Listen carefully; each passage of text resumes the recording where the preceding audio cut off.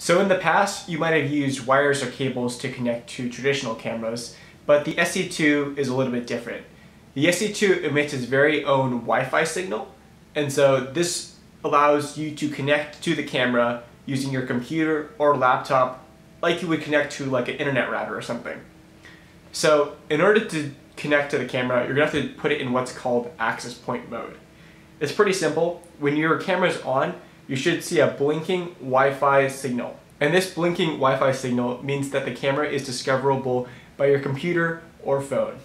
All right, so we're going to be connecting to the RICOH THETA SC2 on my Windows computer. So first thing, I'm going to go to my Wi-Fi settings. And then here you can see the Theta. This is the name of the camera and a bunch of numbers. So let's go ahead and try to connect to it. Now for Windows, it was bringing up that it wanted me to enter a PIN, but in fact, I want to connect using a security key. And the password to connect to the Theta is just going to be the numbers that are in the name. So in this case, it'll be 20001005.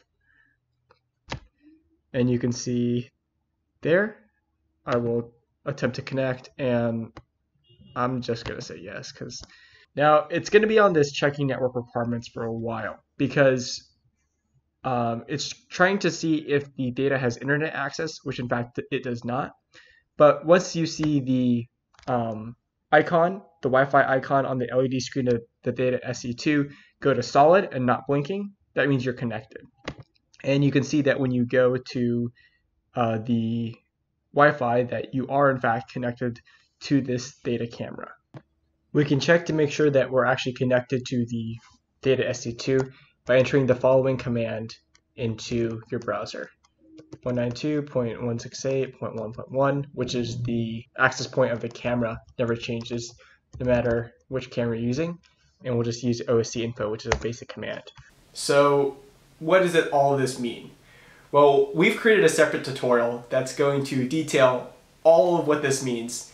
But more importantly, it's going to get you started with developing a basic app in the command line that's going to be able to send information to the camera, do things like get the state of the camera, take a picture, download it to your local file system, and also display it to your screen.